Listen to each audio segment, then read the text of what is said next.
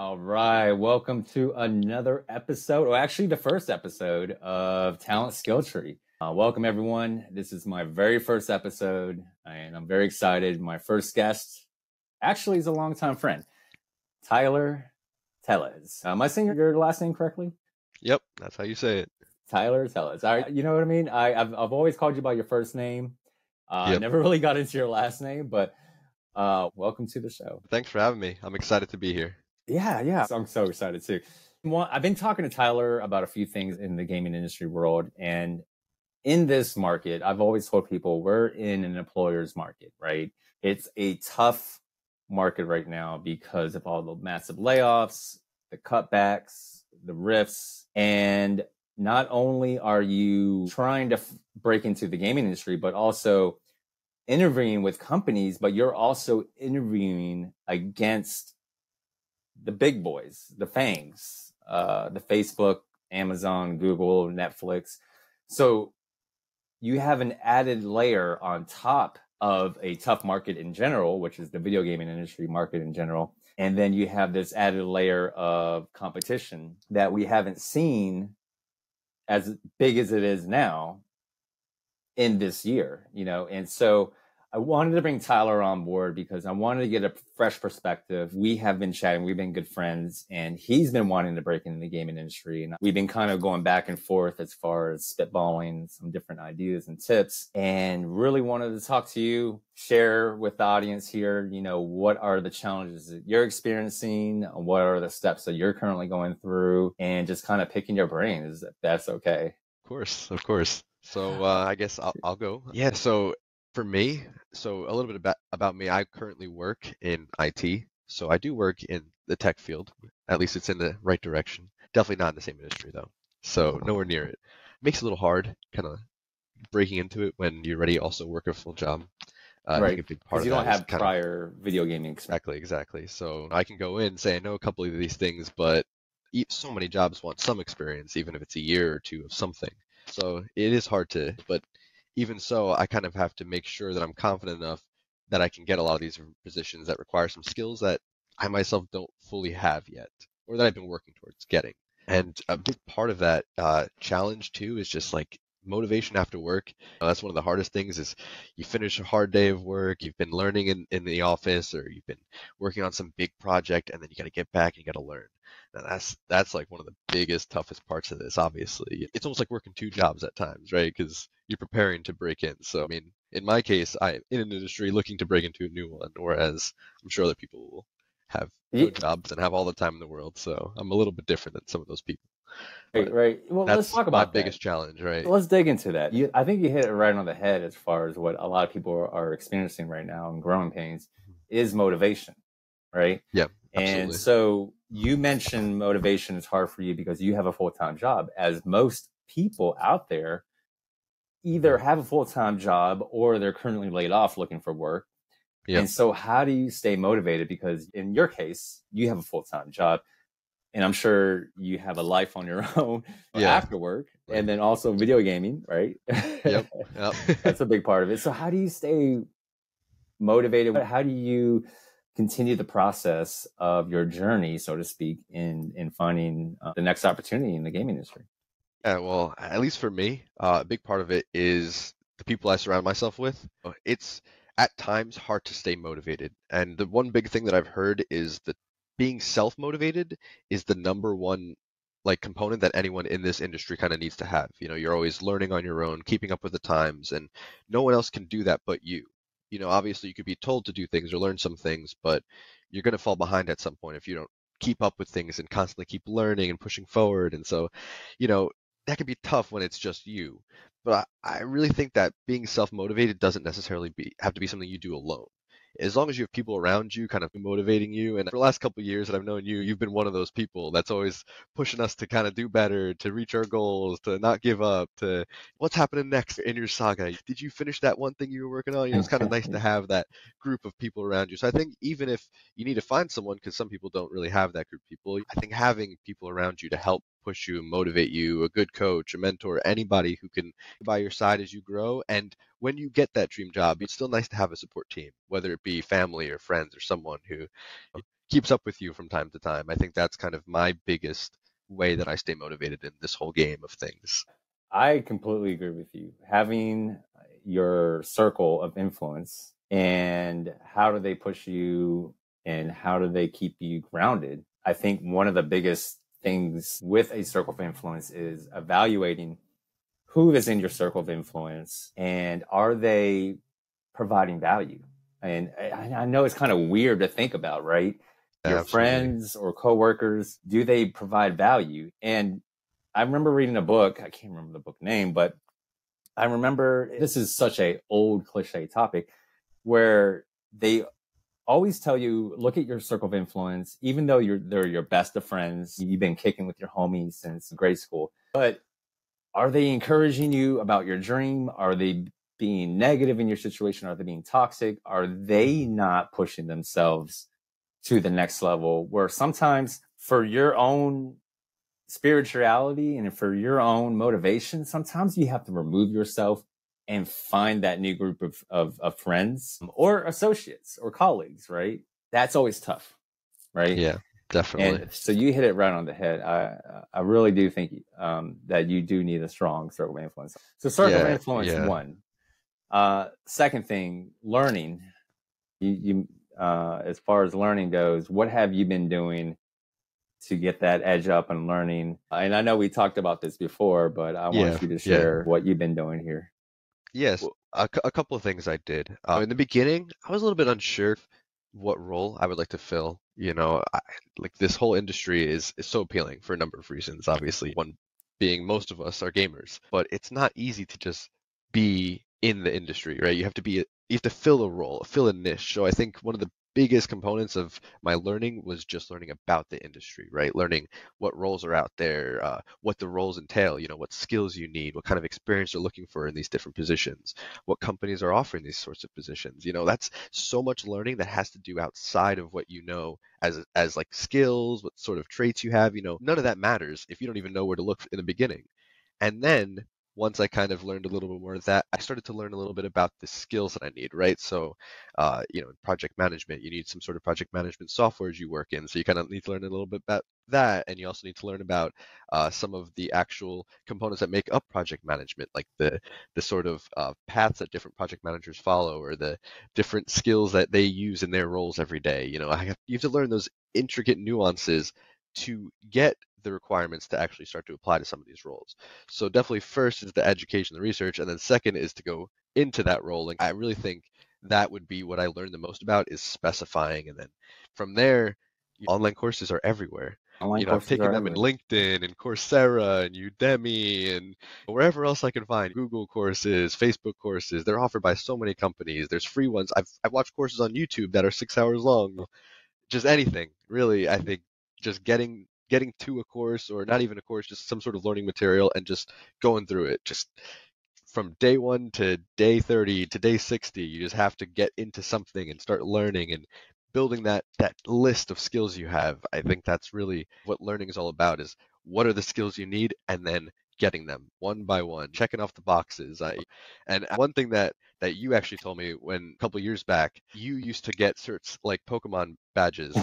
And for me, I'm like, God, that makes so much sense. Why don't I do that? I should be doing that, getting these certs. I should be collecting them like no tomorrow. Yeah. And part of that is the learning, because you are learning how to get the cert or while getting the cert and, passing whatever exams you have to pass and just building that list.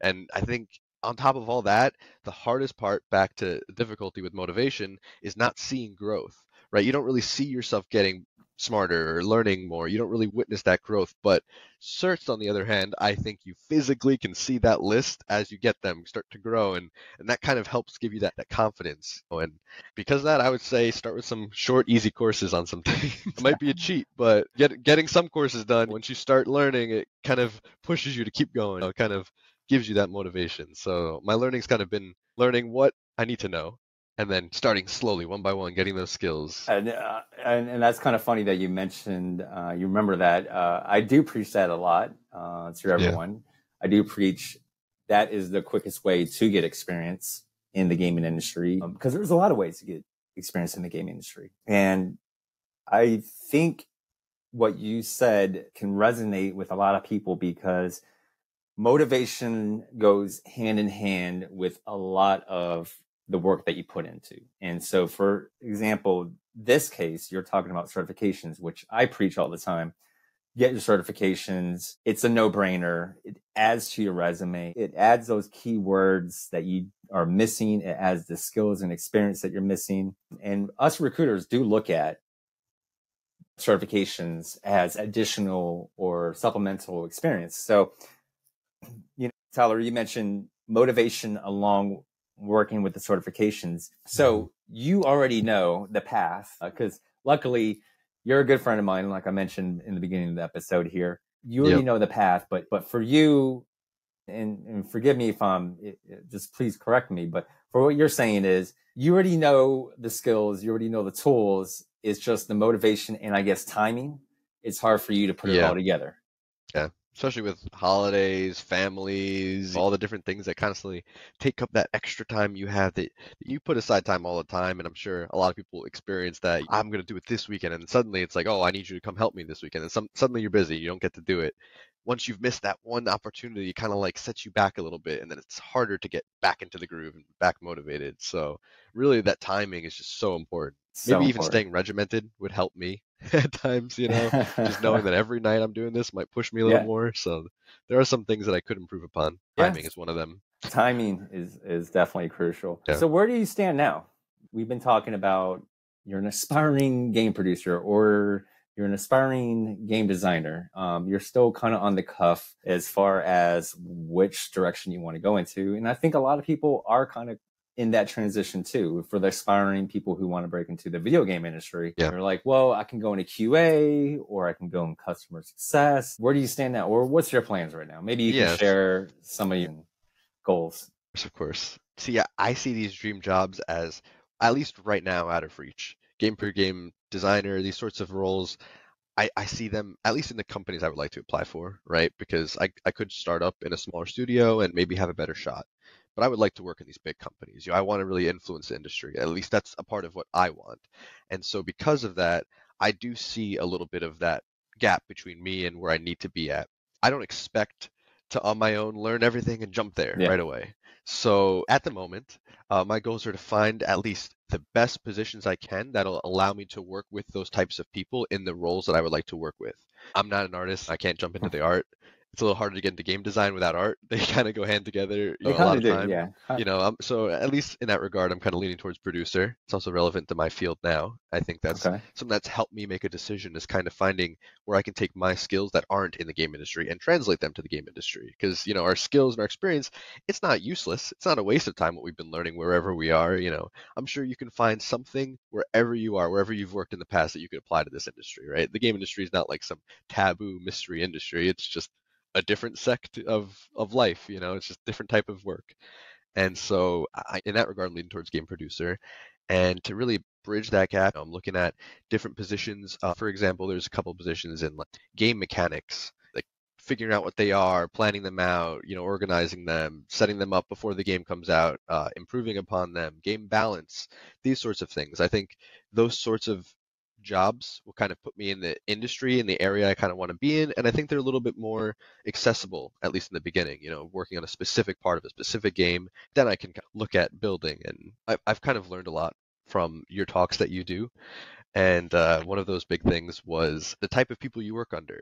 How could you get that experience? How can you bridge that gap? And I think that once you break into the industry, it becomes a lot easier to move to the right position or to move up in the industry. You have the brains of your boss that you can pick from, and your coworkers around you can learn from. And I could definitely see that as being the same as any other industry. And in my industry now, I could move up in some manufacturing company and go to a certain position by learning a little bit about the different departments and shipping and finance.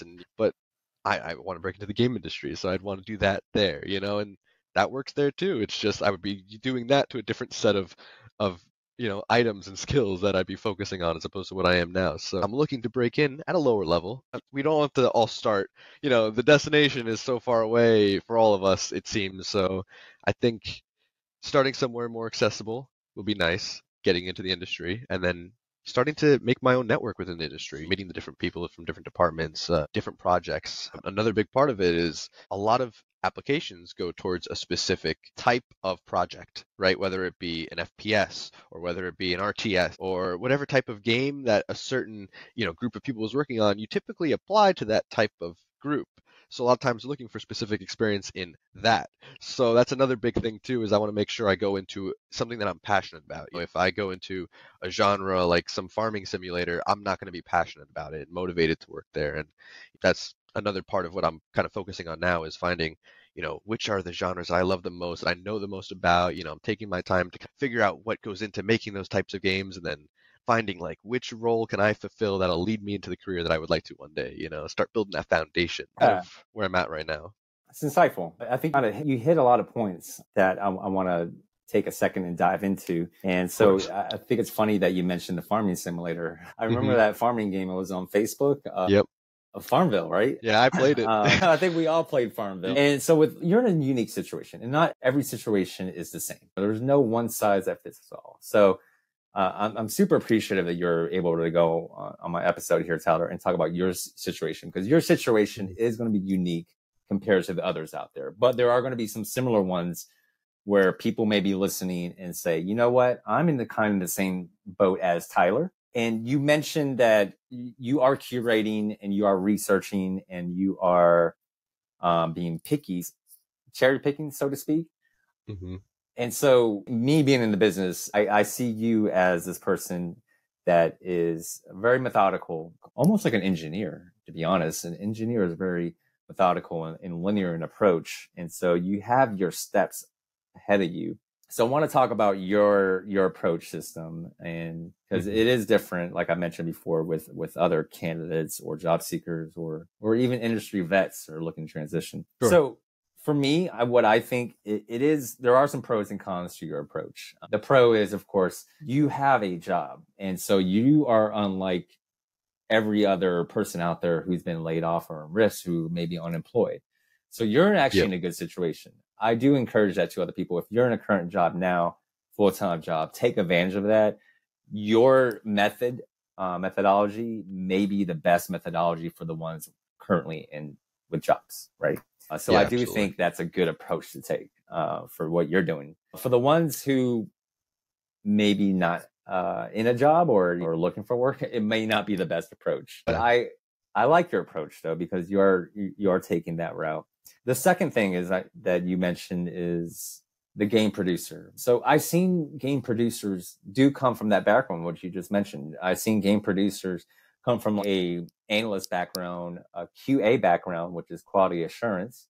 And quality assurance can umbrella into customer service. It doesn't have to be software. It's just providing quality and assurance to the product or the staff that you have. And so I've seen producers come from that aspect. And I think that's a great path that you want to choose, the game producer, because what you're going to do is take a product or a game, in this case, from start to finish and actually see it from start to finish, or soup to nuts is what they call it in this business. That's an old terminology. I like that term. Right? I don't think people use it nowadays, but that's okay. So when you're going from that approach, people think, oh, I need to be a game producer, or, oh, I need to do this. And I want to talk about that because I think it's very important. People do hop into that game producer role from a background like yours. And you mentioned you're in technology now. And can you share what type of business are you in now? Yeah, sure. So our company actually manufactures, we act as a middleman for different shipping companies, and we provide fixtures to different stores. So shelves, mannequins, the types of things you see when you go to shop at a store. So I'm kind of just in almost a manufacturing industry and shipping. Okay. So very different. So it's not the video game background. Correct. But it's technology, and you're a professional. Yeah, I do all the IT. So you wear all the hats, right? Your project management. So those are transferable skills. And so I like to talk about that with people, because a lot of times people don't understand transferable skills, that they feel like they have to jump right into it and be like, I have to get my degree. I have to work as a low-level, entry-level person making minimum wage in order to do my career job. I think the focus that you're saying, Tyler, is absolutely attainable. Getting those transferable skills, you already sound like you have a clear path ahead of you. And I firmly believe, because I've seen it happen with other producers in other games where they come from that background, a similar background like yours. And those little nuggets, like doing certifications or doing volunteer work or unpaid work, will get them in that direction. Mm-hmm. So Yeah, that's definitely something I I'm working like on my that. free time. Well, I'm Yes, also a little bit ahead of the game. Luckily, I've had you in my corner for a while, so I kind of have a little bit of a cheat sheet here. a little cheat sheet. A little Yeah, cheat. you've kind of pushed me, so at least I have a little bit of a leg up. So people ask me all the time, like, oh, I need your help, Justin, because you're going to get me into the gaming industry. Well, it doesn't work out like that. Like, again, like Mm-hmm. I've mentioned before, one size does not fit all. There are some people where I have had cases where I love talking about my truck driver case. He was a truck driver. He wanted to break into cybersecurity. I told him to get a Security Plus, and he did it. He didn't have any prior experience in IT or certifications. He didn't even have a degree, but he got his certification in Security Plus, and he networked. And sometimes it's the right timing. I think that's the purpose of this episode, is talking about timing and talking about your circle of influence. And that's the reason why I brought you on this episode, because I do want to point that out. Like, Tyler's my friend. He's a good friend of mine. We're in the same clan of Diablo 4, which, Yep, by the way, what level are you in Diablo 4 right now? 82 right now, so I'm high Wow. up there. Not You quite max yet, but I'm getting there. almost there, almost there, almost there. I'm still stuck at 60, so you're way ahead of me. Hey, you're up there. You're in ancestral territory. But we're friends here, and I wanted to bring Tyler on the show here because I wanted to point out, people think there's this magical mirror that they're going to get a job right away, or it's going to have to happen this route. No, everyone has a different path, and that's perfectly fine. It's okay. Tyler is going to keep doing what he's doing, and eventually he will break into the game industry. I have 100% confidence he will. It's just he has a certain game plan. There's certain things that he want to do, and he's lucky enough to have his current job now. So, what advice would you say for people in your unique situation, Tyler? As far as, let's go back to motivation, because I love motivation. Sure. I love Yeah, absolutely. positivity. That goes with any industry, any field, anything you want to do in life, right? Not even just job hunting, but and every time I'm kind of asked this sort of question, it's always good because it's kind of like, what advice would I give to myself? If I could beat myself up, tell me, do something, right? The biggest part of it, like I said earlier, I think regimenting your time better. I think time management is just so key and critical for someone who's working, especially. Most of your day is gone. So you can kind of cast that aside to what you're able to do, right? Your 9 to 5 is gone. Yeah, exactly. And then after that, you still have chores. You got laundry, you got dishes, you got to eat. There's so much time in your day. You got to remember to take care of yourself. So that's first and foremost. Take care of yourself. Best advice. Don't forget. I've had times where I was so into learning, so into watching videos, or even so into playing games that I just forget to take care of myself. And I know that when I take care of myself, I'm more motivated. That's just a fact, right? I feel good, I look good, I smell good. All those things kind of push me, right? So they help me kind of feel confident, help me feel motivated, help me want to get on there and push forward and learn. Obviously, wellness, number one thing. I think everything else is secondary to that. Once you have good wellness, things start to kind of fall into place a little bit better. At the times that I'm not taking care of myself, I don't really feel motivated. I don't always want to go watch another lecture, take a quiz, or learn a little bit, or put in applications. All those sorts of things, it takes energy and time. When I don't feel good about myself, I don't have the energy to do those things. So that's definitely a big part of it. Other than taking care of yourself, organization.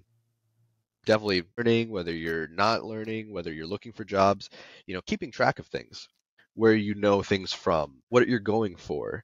I think all those sorts of things are key piece of information that contains so many resources between them too. Just organizing them on your computer, organizing them on your phone, your mind, wherever you're keeping track of these things. I think you need somewhere that it can be. If you organize these thoughts somewhere, you stop worrying about them. When you don't organize your life, you're kind of worrying about the different things, trying to make sure you remember where things are and what you need to know. But when you organize ideas and information, your desktop, at times it kind of like helps that information to go away from your mind. You're not worried about things that you don't have to worry about. So I think that's definitely number two, is just gotta organize, your desk, your mind, your computer, whatever it is. And I think my last really big piece of motivation, and I'm almost thinking like, what do I need to do more? What do I need? Because I see myself getting stuck at certain walls and hurdles and things. Is what we were talking about before. Time management. One is managing your time better, organizing your day, making sure you have time every week to learning every day if you can. And then the other part is that whole circle is I do have a lot of people in my life, and a lot of people will relate to this, that don't really provide much, that I find myself wasting energy and time on. People I give advice to that don't take it. I let people just vent to me all the time, and I feel like I need to cut back on that. I think a lot of people probably fall into my shoes where they kind of want to be people pleasers and they want people to be happy. And I constantly put myself second. And I think that if I start to take more time for myself and sorry, I can't do that today, I'm busy, and I kind of use that time productively. If I do that more, which part of that time management, right, is not spending time on the wrong people or at the wrong things. That's my biggest thing holding me back. Out of everything else is just exactly what you said, cutting back on the people that don't provide any value physically, spiritually, mentally, however it is, people that don't make you feel loved or that people you feel like don't appreciate you, but you still help them anyway. I just cutting back on some of that because that takes up so much of my time, and that's where a lot of my extra time goes and my motivation goes. So cuts back to what you were saying before about that circle, staying with the right people, staying motivated. And hey, meeting you and, the other friends that we met at the time, you guys are part of the best circle of my life. The people who look out I for each other, appreciate that. motivate each other, like everyone genuinely cares about each other, pushes each other. Such a different world than what I was used to with a lot of my friends and people around me who feel the same that I do. They all want to make more money, be in a better industry, be Yeah. happier. And so it's instead of doing anything, because these people don't, push themselves to do things, they almost hold you back at times. And so I think spending less time around that negative energy, the complaining, and spending more time productively around positive energy, using the things that have bothered you, that have held you back, use that to push you forward, right? Use it to know what you want, not to complain about it, right? Complaining is just a waste of time, but it does let you know what you want. So once you've complained about it, now you know that you need to fix that, right? Because only you are the master of your own destiny, right? No one else is going to get this job for you.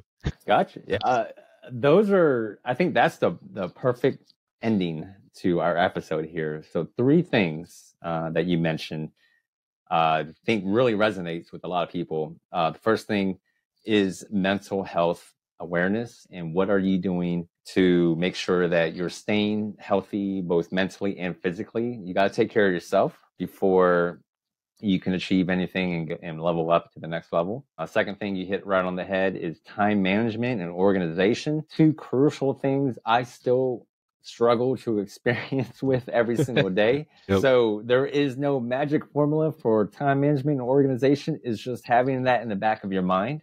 I think it's key. And the last thing, which we kind of did a full circle on, is your circle of influence. Are you having that right circle of influence? And there's actually a term for that. So Tyler, his gamer name is Taco, and my gamer name is Nitsujin, which is Justin backwards. And as you know, Taco, my favorite kind of like fantasy character is a vampire. So going back to the circle of influence, there's a term for that: emotional vampires. You gotta be aware of the emotional vampires, because what emotional vampires will do is suck the energy right out of you, even though you're being a good friend. And the biggest culprits are always your family and friends. It is not strangers. Everyone thinks it's strangers. No, it's every day. You're not going to walk out of the door and a stranger is going to come up to you and know exactly about your life and start sucking the life force out of you.